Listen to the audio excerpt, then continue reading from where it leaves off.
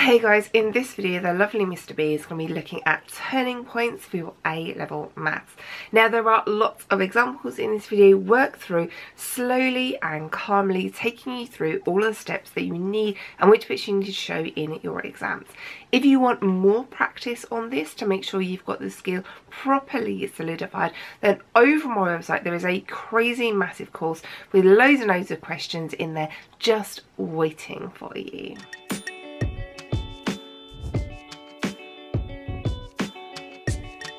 As finding a gradient and then using it to do things like find the equation of tangents or normals. We can also use the gradient for other things. So we want to find the turning point of the line y equals x squared minus 6x. So if you imagine that we have a set of axes and we have a curve, what we mean by the turning point is the part of the curve at the bottom or at the top, depending on which way around it is, where we kind of start going back around on itself. So this is the turning point. Now, there's something special about the turning point. At the turning point, the gradient is equal to 0. So we're going to take our line, y equals x squared minus 6x. And so we can differentiate it to find the gradient. So we'll bring down the 2 for 2x, and 6x becomes 6. If you're not familiar with differentiation, go back and watch the videos on differentiation and tangents and normals. We differentiate the line. So the gradient is equal to 2x minus 6. But we know that at the turning point, the gradient is going to be equal to 0 because there's no steepness at that point. So we can say that 0 is equal to 2x minus 6. And now we have an equation we can solve. So we can add 6 to both sides. So 6 is equal to 2x. We can divide both sides by 2. So x is equal to 3. Well, what does this mean? So the turning point is a coordinate. And we found it in the coordinate with an x and y coordinate. We know that x is equal to 3. So all we need to do now is substitute to find y. And we substitute into our original line. So we've got y is equal to x squared minus 6x. So we want to find y. So y is equal to, we know x is 3, so that'd be 3 squared minus 6 times 3. So we can do 3 squared, it's 9. We can do 6 times 3, it's 18. So 9 take away 18 leaves negative 9. So y is equal to negative 9. So now we know the turning point of this curve is at the coordinate 3, negative 9. All we've done is we've exploited the fact that the gradient is 0 at the turning point. So let's have a look at another example. We've got y is equal to negative x squared plus 8x. So we differentiate to find the gradient, bring in the 2, so negative 2, 8x becomes 8. So we've got something for the gradient. The gradient is equal to negative 2x plus 8. But at the turning point, the gradient is equal to 0. So we can substitute. We can say, well, the gradient m is 0. So 0 is equal to negative 2x plus 8. So we could add 2x to both sides. That would give us 2x is equal to 8. And then divide both sides by 2. X is equal to 4. So now for the turning point, we've got the x coordinate. We'd also like the y coordinate, so we can substitute into our original line. So we're looking for y, and we know that x is going to be 4. So we swap all the x's for 4's. So 4 squared is 16, so that'll be negative 16. Remember, big maths, so do powers first. Then 8 times 4 is going to give us 32.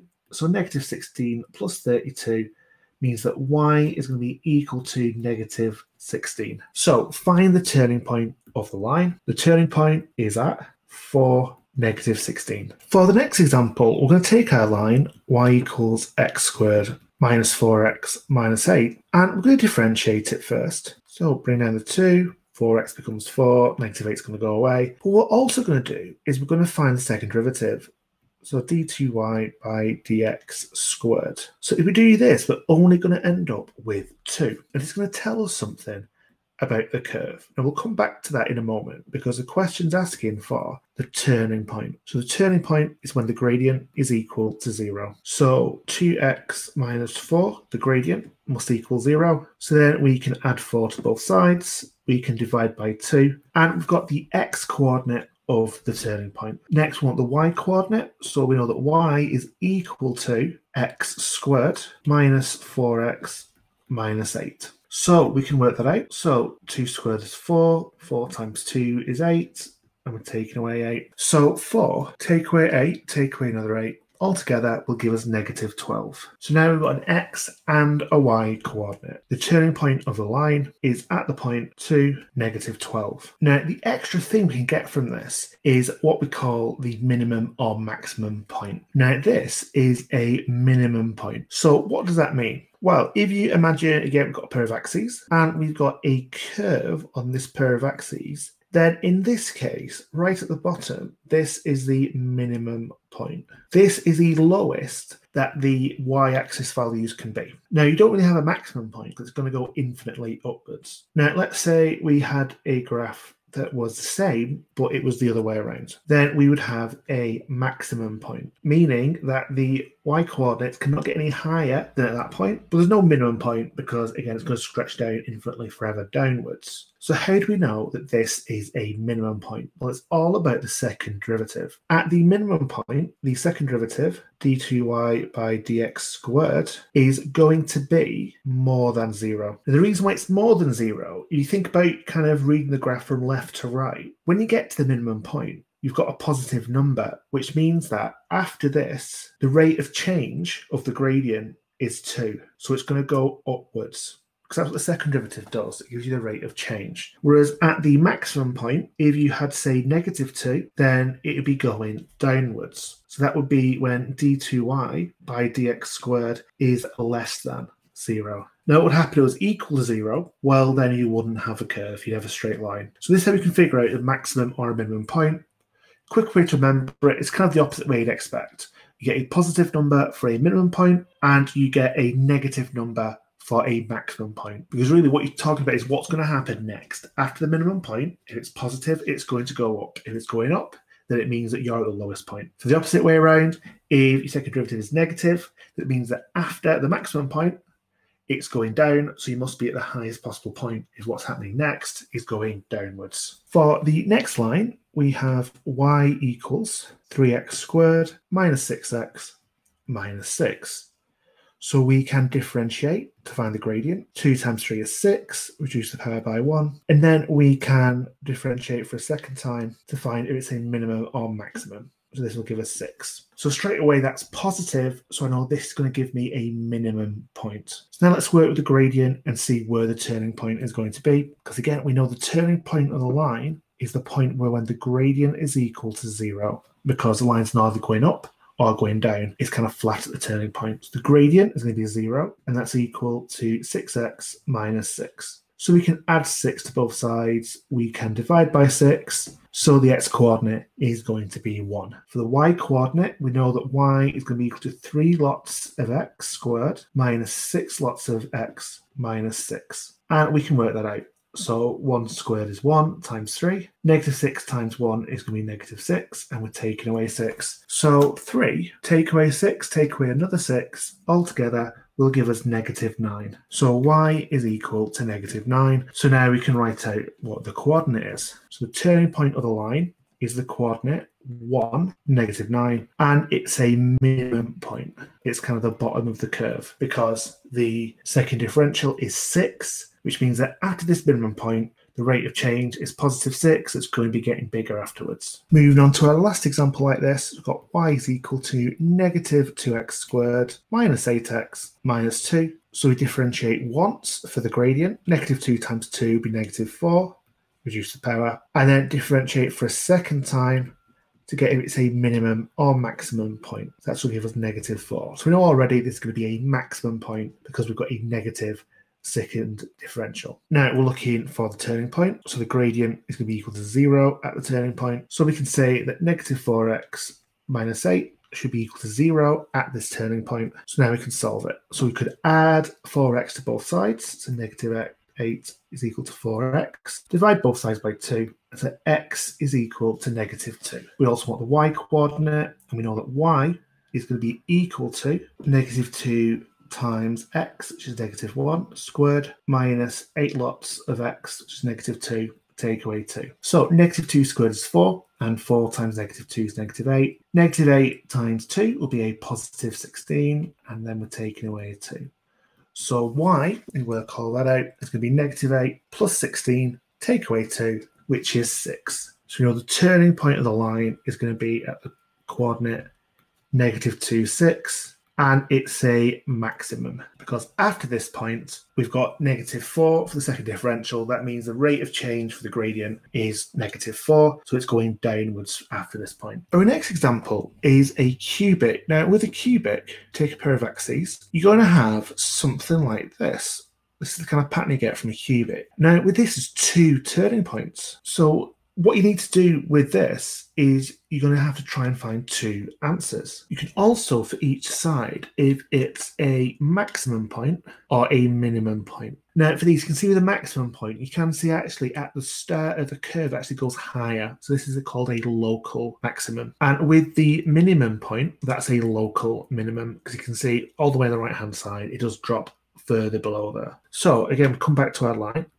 Y equals x cubed minus x squared minus 4x minus 2, and we're going to differentiate. So we can bring down the 3 and reduce the power, bring down the 2 and reduce the power, and 4x will be 4. So we've got an expression for the gradient. Now again, the gradient is going to be equal to 0 at the turning point. So that means that 3x squared minus 2x minus 4 must equal 0 at the turning points. And now what do you see? Well, we've got a quadratic equation. Now you have to solve the quadratic. So you might be able to do it via inspection or complete the square. You're always going to be able to do it using the quadratic formula. Now, in this case, you'd have to use the quadratic formula. And if you use the quadratic formula, you would get 2 answers. You get x is equal to 1.54 to 2 decimal places. That's what we're being asked to round to. And x is equal to negative 0.87. So again, I'm not going to go through factorizing quadratics. You can watch the video for that, but you need to factorize this. Now, once it's factorized, you've got 2 answers for x.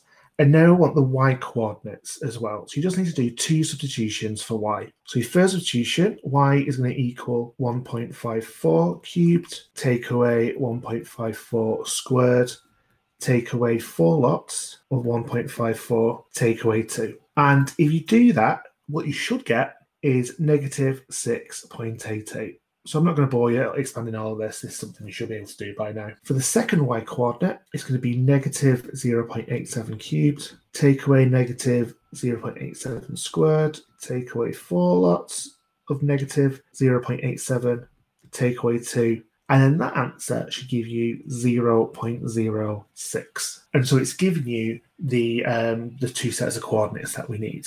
So the turning point is going to be at 1.54, negative 6.88, and negative 0.87, 0.06. The next thing is we need to know which one is the maximum point and which one is the minimum point. So for that, we're going to need the second derivative. So the second derivative, d2y by dx squared, 2 times 3 is 6, reduce the power by 1, and negative 2x become negative 2. Now, unlike with a quadratic, this is going to vary. So we kind of don't get our answer straight away. And obviously we need a local minimum and a local maximum. So we can't just get one answer here. Now what we're going to do is substitute in the x coordinates for each. So for our first coordinate, we would do 6 lots of 1.54, take away 2. And if you do that, you're going to get a positive answer. You can work out the exact answer if you need to, but I can see it's going to be positive. And then for the second one, we're going to do 6 lots of negative 0.87 and take away 2. And that one is going to give us a negative answer. And again, you can work out the exact answer for this, but I can see, 6 times something that's close to 1 will give us, negative 5 point something perhaps, take away 2. It's going to be negative. There's no way that can be a positive number. So that tells us which one is a minimum and maximum point. So if it's positive, then it'll be a minimum point, and if it's negative, it'll be a maximum point. So we've got the local minimum and the local maximum. So for the next question, we have y equals x cubed plus 7x squared plus 6x plus 6. So we want to differentiate first to find something for the gradient. Bring the 3 down. 7 times 2 is 14, reducing the powers each time. So then once we've differentiated, we want to find the second differential, d2y by dx squared. So 3 times 2 is 6, reduce the power, got the 14. So we've done all of our differentiation. So now we need to start using it. So again, we know at the turning points, the gradient is equal to 0. So we can write an expression we can solve. And that is that the 3x squared plus 14x plus 6, which is an expression for the gradient that must equal 0. And so then we can use the quadratic formula, and that'll give us two answers. It'll give us that x is equal to negative 0.48, and it's equal to negative 4.19. So now we have the x coordinates, we want to find the y coordinates. So we know that y is equal to x cubed, and so we need to do this substitution for both versions of x. Then we're adding on 7x squared. Again, do that for both versions. Then we're adding 6x, and then we are adding the 6. So if you work these out, we get your y coordinates, and that's going to be 4.62 and 30.19. So now we can write down the coordinates of our two turning points. We have negative 0.48 with a y coordinate we got from substituting it, which is 4.62. Then we've got the second x coordinate, negative 4.19, and the y coordinate we've got from substituting that, which is 30.19. So now we want to know if these are minimum or maximum points. So to substitute them into the second derivative. So that's going to be 6 lots of x plus 14. And we do that substitution for both versions of that. So for the negative 0.48, and we do it for the negative 4.19. Now, again, when we work these out, I can see the first one is going to be around about a negative 3 plus 14. So this one's going to be a positive number. Hey, I'm not bothering to work out the exact value because I can just figure it out from looking at it. For the second one, 6 times negative 4 will be a negative 24. So, add 14, it's still going to be negative. So the positive one is going to be the minimum point, and the negative one is going to be the maximum point. Remember, these are local minimum and maximum because there are higher and lower values of y on the left and right sides of this. So we're just talking about the minimum and maximum for the kind of turning points. So let's practice with a few more examples. So we have y is equal to 2x cubed plus 3x squared minus 2x plus 4. So we're going to prepare by differentiating twice. Firstly, to find the gradient. So 2 times 3 is 6. Reduce the power by 1. 3 times 2 is 6. Reduce the power by 1, and we have the negative 2. Then you can differentiate for the second time. This will help us find if it's a minimum or maximum point. So 6 times 2 is 12. Reduce the power, and then we've got the plus 6. So we do our differentiation first, and now we have to do our substitutions. So the first substitution is because we're looking for the turning points. So the gradient is going to be equal to 0. That means that 6x squared plus 6x minus 2 must equal 0. So we need to factorize it. For these questions, it's a decimal answers. You'll need to use the quadratic formula, but you might get one sometimes where you can factorize through other methods and get whole number answers. And if you use the quadratic formula, you should find that x is equal to 0.26, and it's equal to negative 1.26. So now we have the x coordinates of our turning points. Next step is to find the y coordinates. We know that y is equal to 2 lots of x cubed plus 3 lots of x squared minus 2 lots of x plus 4. We do that substitution for the first alternative for x, 0.26, and we also do it for the second alternative, which is negative 1.26. So you put all that into your calculator, and you get your two answers for the y coordinates. That's going to be 3.72 and 7.28. So now we have the turning points of the line. Just make sure you put the right coordinates with each other. So the 0.26, the x-coordinate, has to go with 3.72. Try not to get mixed up with the 7.28, which came from the negative 1.26. Now, that might be enough, but sometimes we might be asked if it's a minimum or a maximum point. And so for that, we substitute into the second derivative.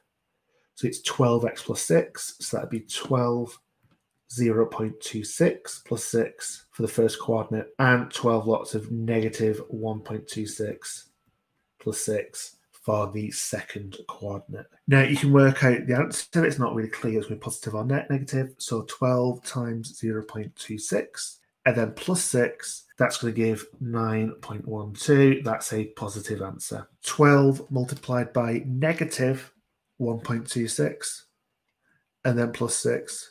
That's going to give a negative 9.12. So that's a negative answer. Now remember with this, it's going to be the opposite way around what you expect. So a positive answer means the curve's going to start going upwards, which means you've got a minimum point. So you have a negative answer, that means the curve's going to start going downwards, so you must be at the maximum point. Remember, these are local minimum and local maximum. So there are parts of the graph that are higher or lower, so we're just talking about the kind of squiggly bit in the middle with the turning points. Our next example is a negative cubic. It's y equals negative x cubed plus x squared plus 2x plus 5. So we differentiate twice to get all the information we need for the rest of the question. So 3 times negative 1 will give us negative 3 and reduce the power by 1. 2 times 1 will give us 2, reduce the power. X terms become a number and number terms go away. Same thing with the second derivative. 2 times negative 3 is negative 6, reduce the power.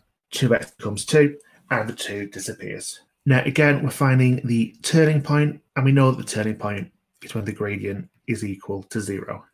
So we can take the gradient, negative 3x squared plus 2x plus 2, and we can say this needs to equal 0 at the turning point. And again, we get a quadratic. We can use a quadratic formula, substitute in negative 3, 2, and 2, and we're going to get a couple of values for x. We're going to get negative 0.55, and we're going to get 1.22. Now that we know x, we need to find y. So y is equal to negative x cubed plus x squared plus 2x plus 5. We do the same thing for the other alternative for the x-coordinate, which is 1.22. And our two answers for y should be 4.37 and 7.11. And again, all these are two decimal places. So now we can write the coordinates of the turning points. X-coordinate, negative 0.55, with the y-coordinate, 4.37. We have the x-coordinate, 1.22, with the y-coordinate, 7.11. The last thing is determining if these are the maximum or minimum points. So we substitute into the second derivative, negative 6x plus 2. And again, this is something we need to do for both alternatives for x. One's going to give a positive answer and one's going to give a negative answer. So for the top one, we've got a negative number multiplied by a negative number. That'll be positive, plus 2. It's still going to be positive. So the other one must be negative.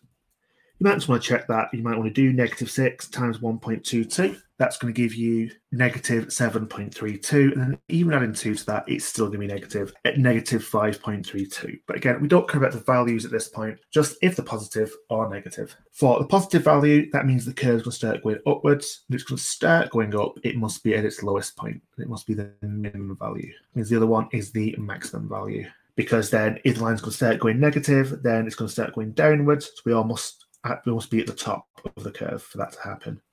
Remember, these are the local minimum and maximum. There are higher and lower points. These are just the highest and lowest points where the kind of turns of the curves are. Our last turning point example is y equals negative 7x cubed plus x squared plus 6x plus 1. And again, we're going to lay the groundwork here and we are going to differentiate twice. This gives us all the information we need for the rest of the question. So 3 times negative 7 is negative 21. Reduce the power by 1. Bring down the 2 for the x squared. 6x becomes 6. The 1 goes away. Then we're going to do 2 times negative 21 is negative 42. Reduce the power. 2x, we keep the 2, and the 6 is going to go.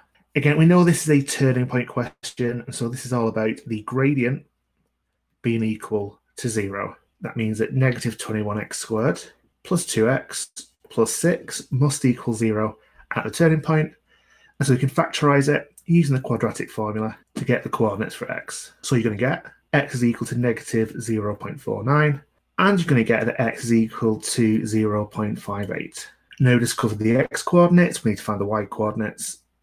So we know that y is equal to negative 7x cubed plus x squared plus 6x plus 1. So we do that for negative 0.49, and we're also going to do that for the 0.58. Put those into your calculator, you get two answers for y. You'll get negative 0.88 and you'll get 3.45.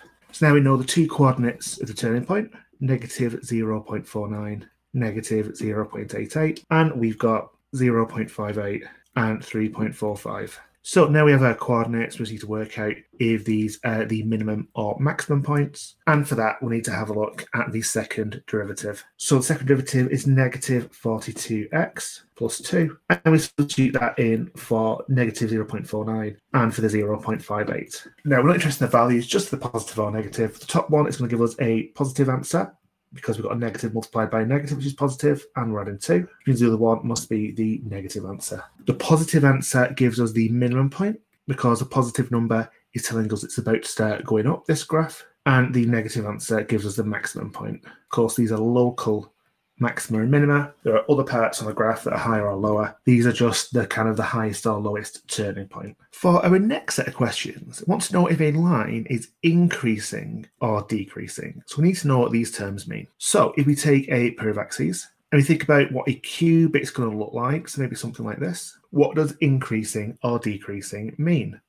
So going from left to right, start off increasing. So the graph is going upwards. And we're kind of talking in terms of the y coordinates here. The y coordinates are going up. Then we get to the turning point and the graph starts decreasing. Let's write an I for an increase and a D for a decrease. Then we get to the second turning point and then the graph starts increasing again. So what we want to know in these questions is, for example, this one, when x is equal to 3, which part of the graph are we on? Are we on the increasing part or a decreasing part? Now, we need to think about what happens when we substitute in x equals 3. Now, the curve we're working with is y equals 2x cubed minus 7x squared minus 3x plus 6. And as usual, the groundwork for this is going to be differentiating twice. So 2 times 3 is 6, reduce the power by 1. 2 times 7 is 14, reduce the power by 1. Then we've got the negative 3. And the 6 goes away. Second derivative, 2 times 6 is 12, reduce the power by 1. Then we keep the 14 on the x, and the negative 3 goes away. So we've differentiated twice. Now we need to think about which one do we substitute x equals 3 into. So what does the substitution tell us for each one of these? So firstly, for the line, the y equals, when we substitute x equals 3 in, we get the value of y. So we get the position. So substituting into the curve will give us the position of the y coordinate when the x coordinate is 3. So that's not helpful for this question. Now, when we substitute into dy by dx and we're finding the gradient, then what we're looking at there is we're looking at how steep the line is. And what you'll find is if you substitute x equals 3 into this and you work out what the gradient is, if the gradient is a positive gradient, then that means that you must be on an increasing section. If the gradient is negative, then you must be on a decreasing section. So let's work this out. So 3 squared is 9, and 9 times 6 is 54. 14 times 3 is 42.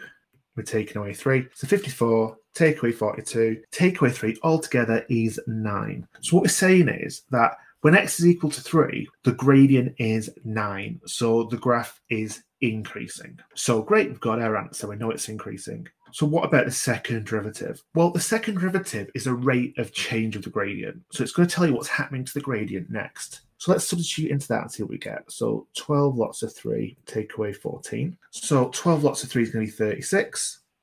And 36 take away 14 is going to be 22. So what this is telling us is that actually at this point when x is equal to 3, the gradient's going to keep kind of getting steeper and steeper in the positive direction. So not only can we say this is increasing, but we're most likely going to be on the increasing part that's kind of going off on the right-hand side of the page, where it's kind of going to keep increasing more and more and more as time goes on. Whereas the first increasing section, it might be that the gradient would actually be going downwards at this point, or the rate of change would be going down. So, for example, you could have a positive gradient, so the line's increasing, but you could have a negative second derivative, which would mean that the rate of increase is slowing down, and eventually it's going to turn into a decreasing part. So essentially what these two numbers mean is you've got what's happening now. So if we take now to be what's happening when x is equal to 3, then it's positive, so it's increasing.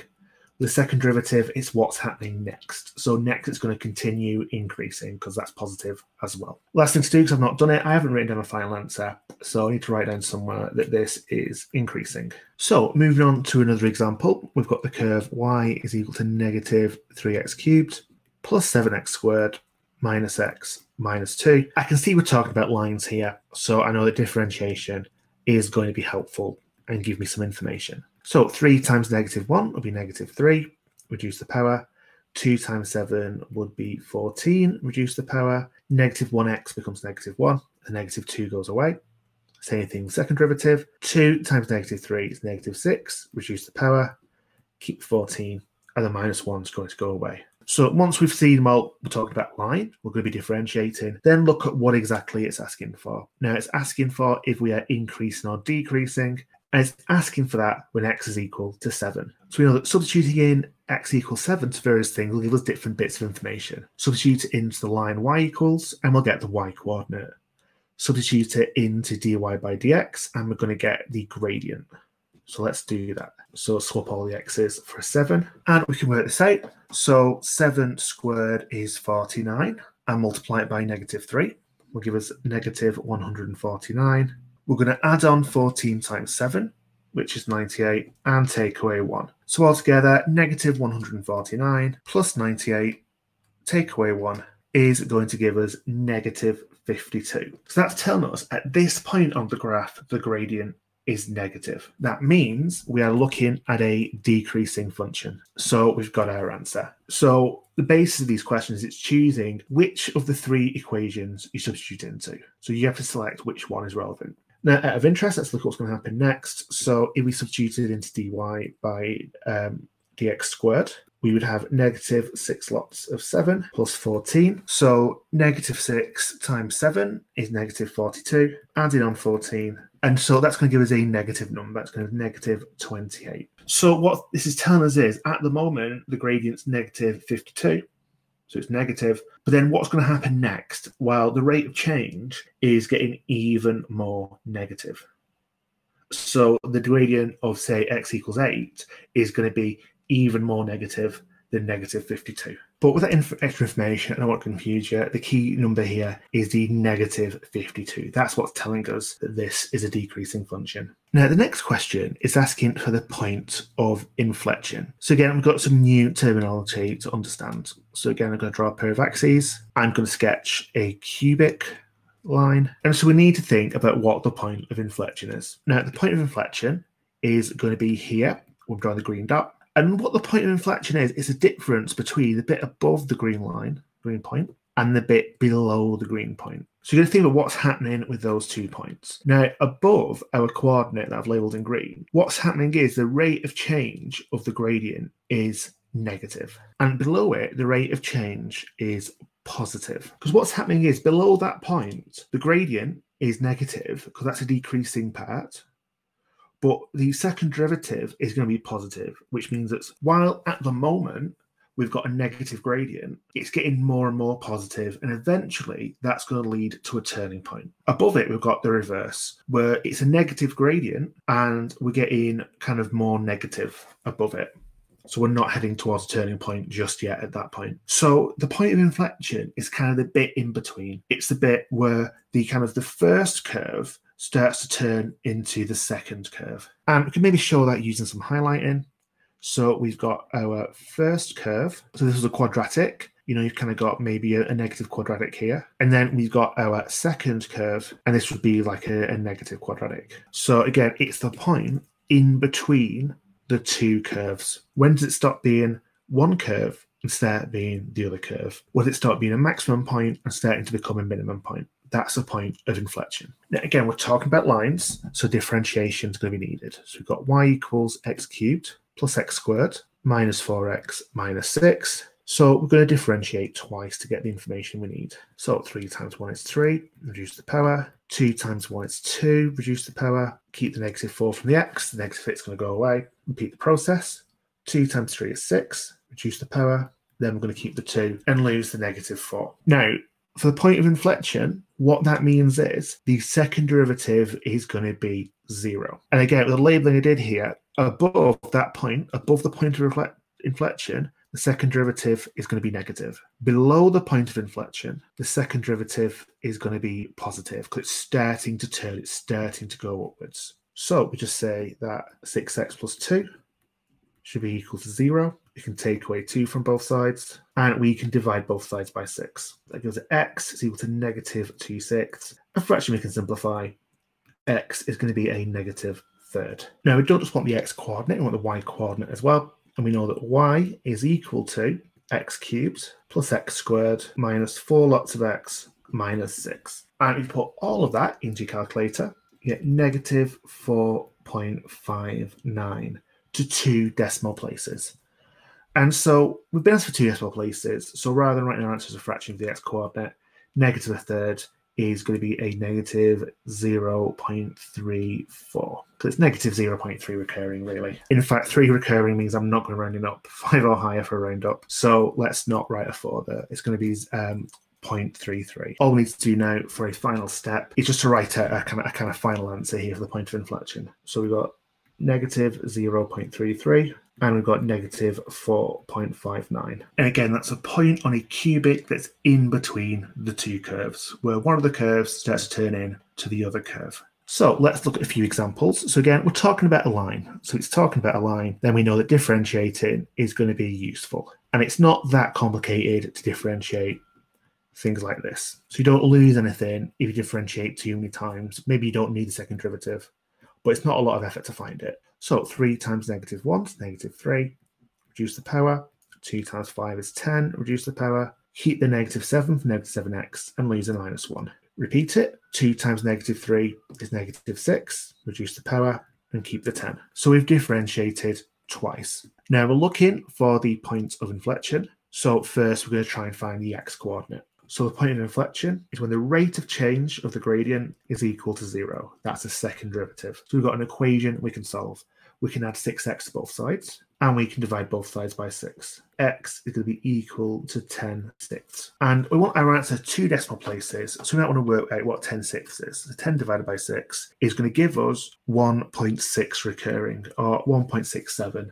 to 2 decimal places. So now we need to substitute to find what the y coordinate is. So y is going to be equal to negative x cubed plus 5 lots of x squared minus 7 lots of x minus 1. And I'm just writing it as fractions so I'm getting an accurate answer. I'm not rounding and then doing some more calculations. I'll round right at the end for the y coordinate. And the answer you get is negative 3.41 to 2 decimal places. All that's left now is to write down our final answer. To 2 decimal places, the x coordinate is 1.67 and the y coordinate is negative 3.41. And again, that is the coordinate where on the cubic, one of the curves starts to turn into the other curve. It's basically the point in between the 2 curves. So for our final example, quick scan of the question, it's mentioned a line, so differentiating is going to be helpful. Our line is 8x cubed minus 8x squared plus x plus 2. And I know when talking about a line, differentiating is going to be helpful. 3 times 8 is going to give us 24. Reduce the power by 1. 8 times 2 is 16. Reduce the power by 1. And then with the 1x, we'll keep the 1 and we'll lose the plus 2. Do it another time. So 2 times 24 is going to give us 48. Reduce the power and we'll keep the 16. And so now we've got our second derivative, the rate of change of the gradient. And now looking at the question, we're looking for the point of inflection. That's when the rate of change of the gradient is 0. It's neither going up or going down. It's kind of changing in between the 2. So to find the x coordinate, 48x minus 16 must be equal to 0 at the point of inflection. So we can add 16 to both sides, divide both sides by 48. 16 over 48, that's something we can simplify. So we can definitely divide it through by 8, which will give us 2/6. And divide that again, it's going to give us a third. As a decimal, because we want it to 2 decimal places, that would be 0.33. Now, again, we want the y coordinate, so y is equal to 8 lots of x cubed. Take away 8 lots of x squared plus x plus 2. Again, I'm not substituting in 0.33. I don't want any rounding errors. I'm going to substitute in the fraction, get the full level of accuracy, and you should get 1.74 as your answer. So the point of inflection is going to be at 0.33 for the x coordinate and 1.74 for the y coordinate, and that's our final answer. Again, it's the point on a cubic in between the 2 curves. Ouch. Love you too, Clem.